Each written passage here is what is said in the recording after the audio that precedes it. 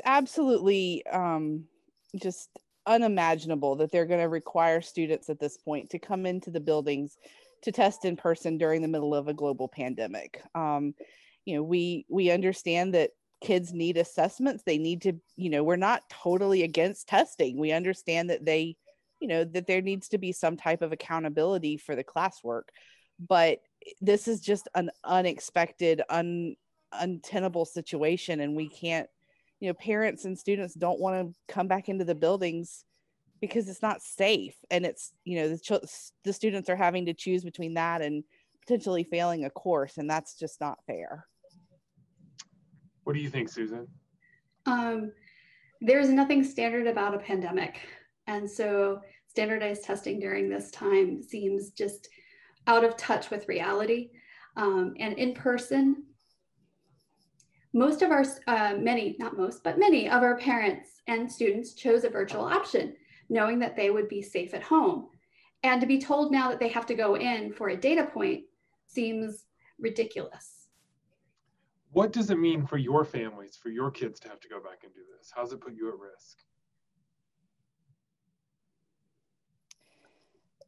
My children are not, I have children in elementary school. And so this, I'm not fighting this fight for my own children at this point. I'm fighting for all of the students across North Carolina. Well, according to the state, the beginning of grade 3 reading test has to happen in person too. True. And that would be my child. I have a third grader, and we'll be refusing that. And for third grade, we will not be re-entering the buildings to do the state testing. So why is that so important to you?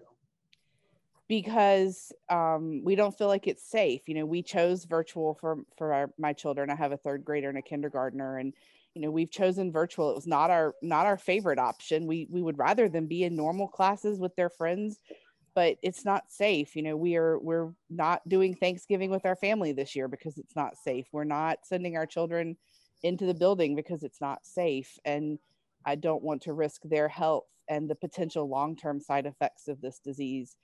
In addition to the potential for death, we don't want to risk those things for my children. So, they won't be taking this, but the older children, the high schoolers, don't have that choice because their grades are dependent on it, and it's not fair. So, Susan, what would you tell the people in charge about why they should change their mind on this? Well, first of all, I would tell them that time is of the essence. We can't wait, because we have early college and modified calendars coming up in December. So it's not something you can twiddle your thumbs about. It's something that you have to do right now. The other thing is that, most importantly, no one should have to suffer a bad grade because of a pandemic. And first and foremost, we need to get that 20% and that in-person part taken care of. The other things we can talk about later, but those things are of right now and they need to be addressed.